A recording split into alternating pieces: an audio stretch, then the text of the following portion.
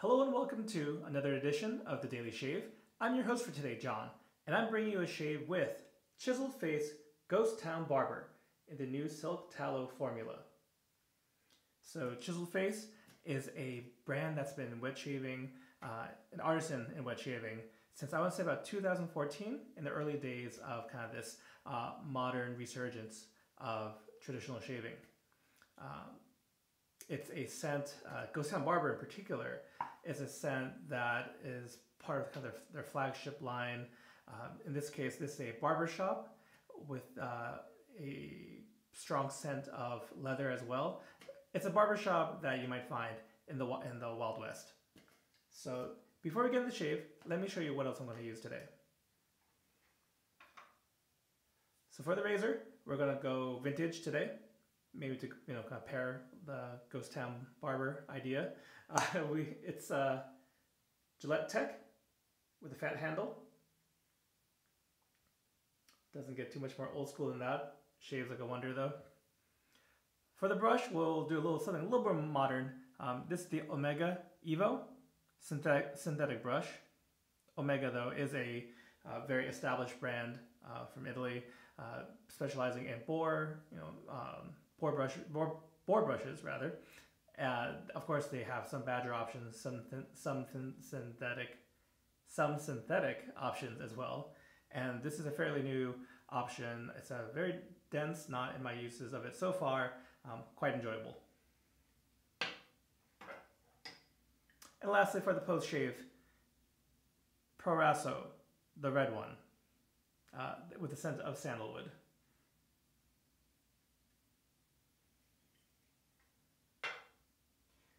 So I'm going to wet the brush and load it from the soap tub, and we'll talk a little bit more about today's shave.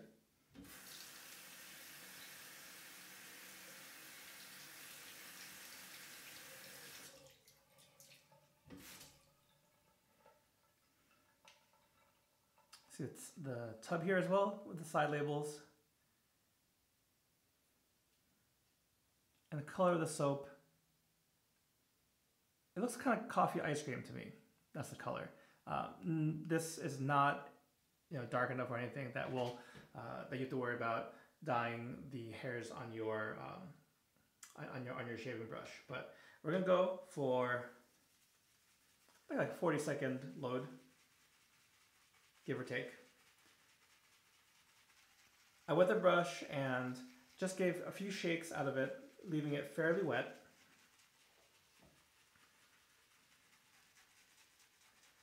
So what else can I tell you about this? So Barbershop, I know that might not mean a whole lot to some folks, but it's a very kind of classic scent, especially in the wet shaving space. Oftentimes you find notes of lavender, oak moss. It's very clean. The scent kind of blends together. Some barbershops can be sweet. This one, what Chiseled Face was going for, again, was kind of that old Wild West vibe. So leather is actually a prominent note here. So it makes for a very masculine scent. It darkens up Barbershop a little bit.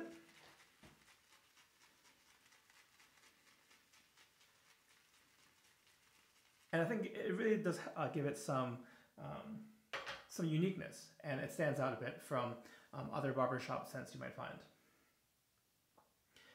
So this is the load, and then we're going to build a face lather.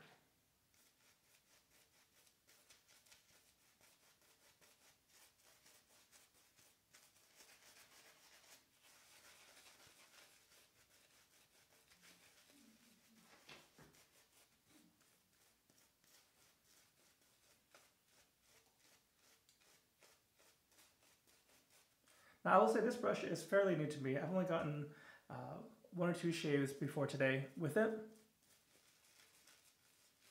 For a synthetic knot, it does have a decent amount of backbone. I'll try to splay it on my face here, and you do have to give a good amount of force.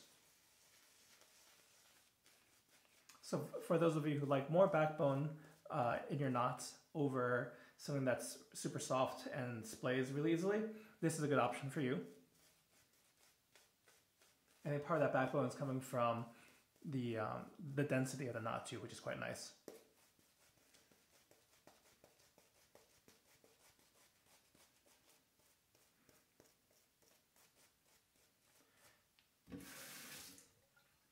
Now, I did mention that this is the Silk Tallow base, which is just the nickname for the latest iteration of their soap base.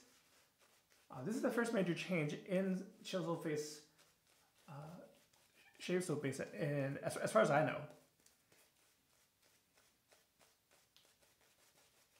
And from word of mouth, the owner artisan Ron Weeb went through, I believe, over 50 iterations of test soaps before arriving on this formula.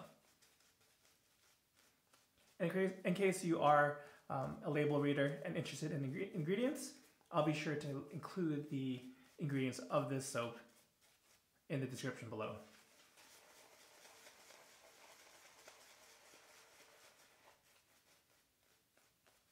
Well, the other thing I do want to mention is, although I did a test lather when I first got the soap, this is actually my first shave with it, with Ghost Town Barber. So you'll be getting my first impressions. It also might mean this lathering process is taking a little bit longer. You can see probably that we went initially really dry, and it's still rather pasty. So we still have some work to do. But while I'm building that lather, I hope I can dispense some information to you that's helpful.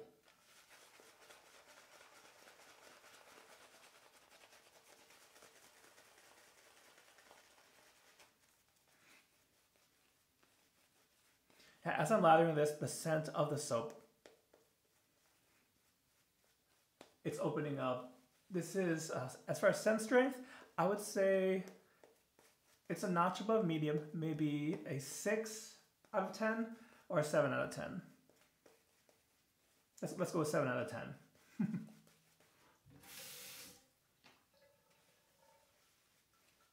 And at this point, we're off the tub, the Barbershop aspect of it was stronger. The leather has definitely come to the front. It has become kind of like the star player as I'm lathering this guy up.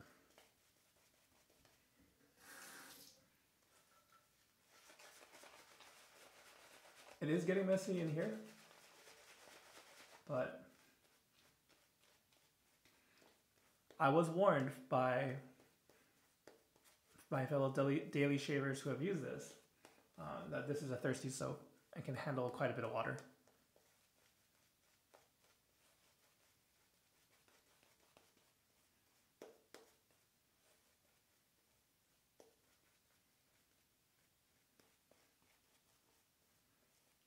So you can see here, it's not a super voluminous soap.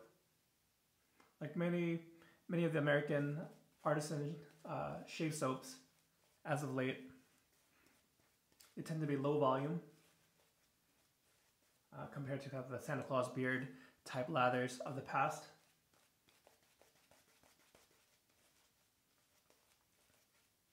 I think that's helpful to know, what the look you're going for when building this lather.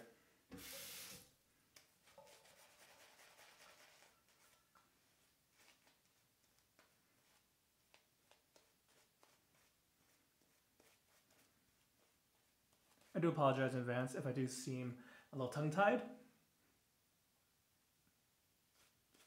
It's the evening on a Monday night. Mondays where you're trying to shift modes, and sometimes my brain gets a little frazzled. Doesn't mean we can't have fun with this, and a nice shave is a good way to kind of relax from a long day. I'm just gonna wash my hands and then we'll get into the shave here. All right, here's a closer look. Working with 2 days worth of beard growth. Oh, and inside the Gillette Tech, we have loaded a feather blade on its second shave.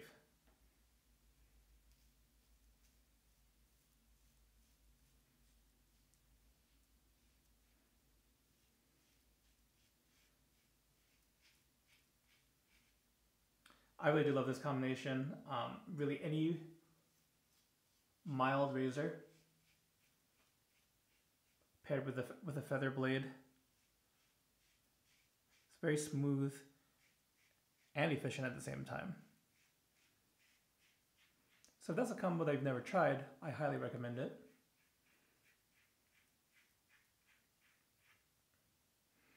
It's the lather is super slick.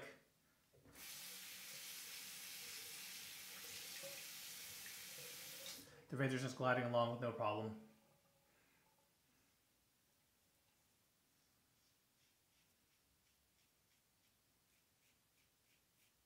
I really have to say I'm surprised how much the leather really came out into the forefront.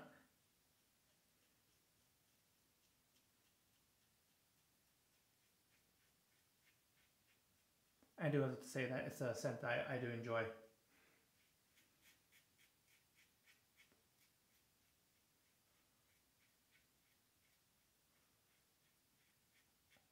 One thing, while I did call it a very masculine scent, it's not overly musky. I feel like a lot of the old school scents,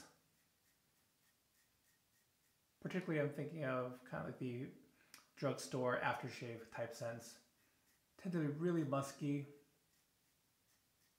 to an overpowering degree, to my nose at least. This is not that. It's masculine because I think just conjures images of rawhide leather.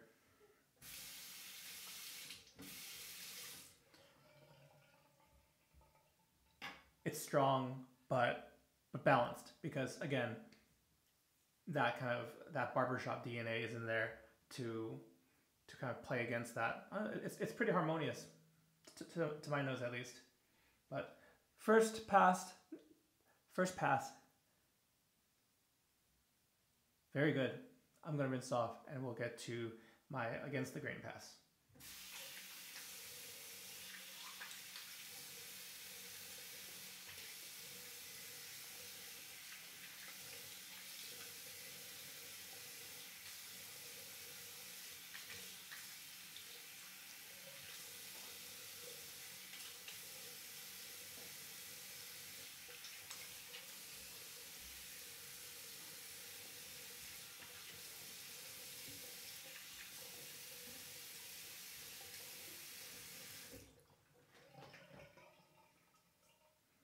Okay, I think we have plenty of lather still.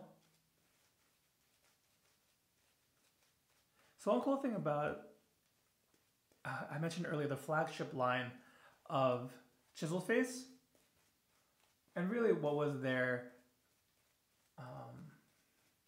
the sense that they launched with when they kind of first started putting soap out there. It was this one, Ghost Town Barber. It was Sherlock, which my fellow Daily Shaver Beau reviewed just recently. And lastly, I believe Stag was the third one. And obviously, they've added a lot more scents of all different varieties and types since the launching. But those three, in particular, is what they started with and what they're most well known for, even to this day. And I've smelled all three, and both kind of have this, I would say it is, this artisan's interpretation and modernization of some really, really well done masculine scents. So this one has that leather, leather forward note. Both, that leather and barbershop are very classic. Sherlock has a wonderful tobacco note and kind of comes off like a very, very nicely blended cologne.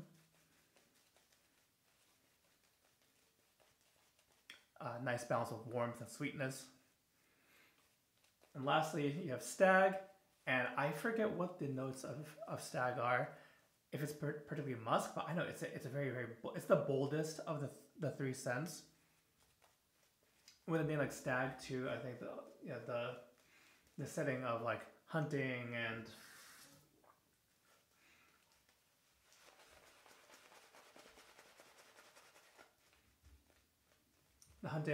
in the outdoors. Maybe that sense of gun smoke. There's a number of really, I would say, like dark notes in that one. So if you've never heard of Chiseled Face, I definitely encourage you to kind of look into, you know, these three scents that they really made their name on. They're definitely worth checking out.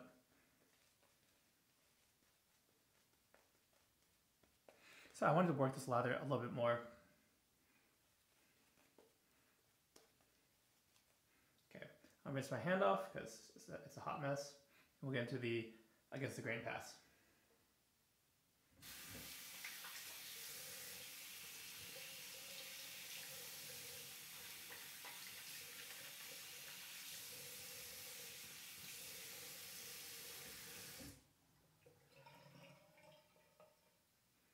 Okay.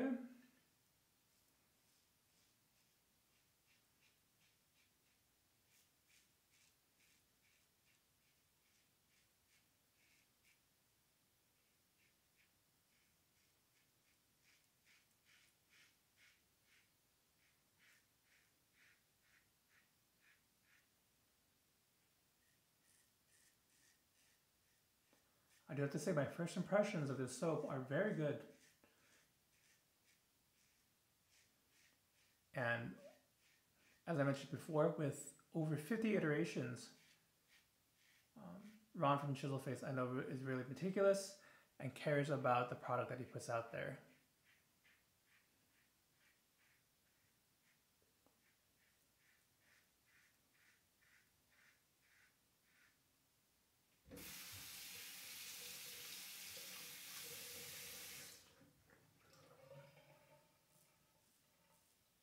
Personally, I do like kind of those stories. It does give me added appreciation for the products I use. But I'm curious. Let me know in the comments below. You know, do you like to know more about the artisans who are often actually very accessible via social media? Is that a factor for you when you're making your choices? What soaps or aftershaves to try out?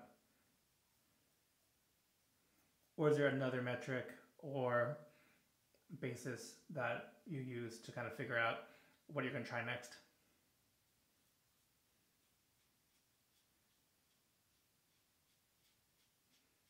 I will say, if you kind of do a deep dive into wet shaving, yeah, whether they're razor makers, brush makers, soap makers, these folks are, you know, oftentimes they are enthusiasts, hobbyists themselves who give a try and want to contribute to this way of shaving.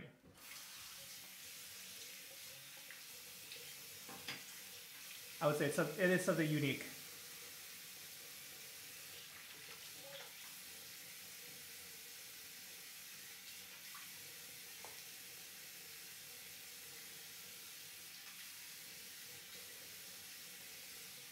So as I rinse off, I'm just checking to see any spots I missed. I'm going against the grain here. It happens. It happens usually in the same spots, even when I'm mindful to make sure I get them.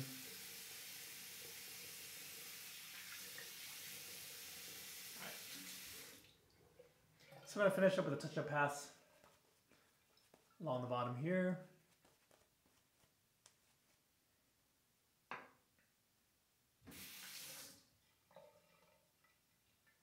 For this, I go pretty much across the grain.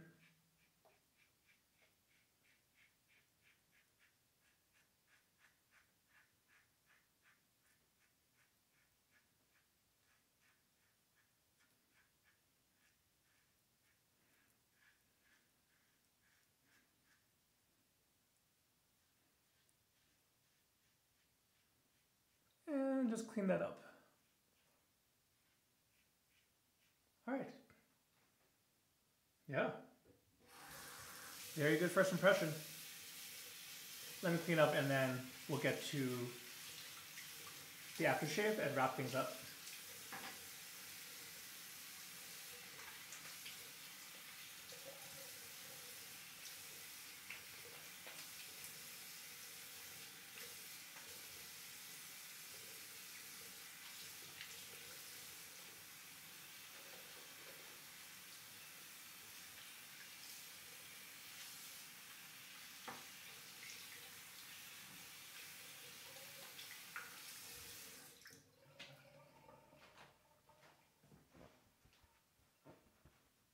All right, like I said, very good first impression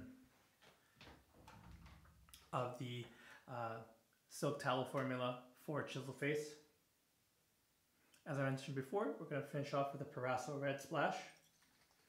Give that a few shakes, agitate that a bit, get a few drops in there. So while not an exact match, Proraso red has that sandalwood and kind of has a barbershop vibe to me too. So I thought it complemented well. I really do enjoy the scent of it on this product as well.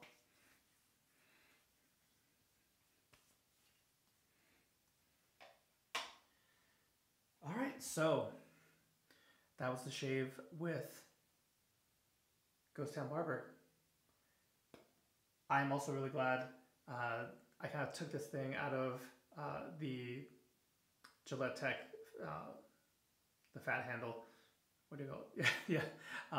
I hadn't used this in a long time, and for vintage razors, I definitely lean towards modern, but this one never disappoints, and I'm really glad I dusted this one off for today to try with the shave.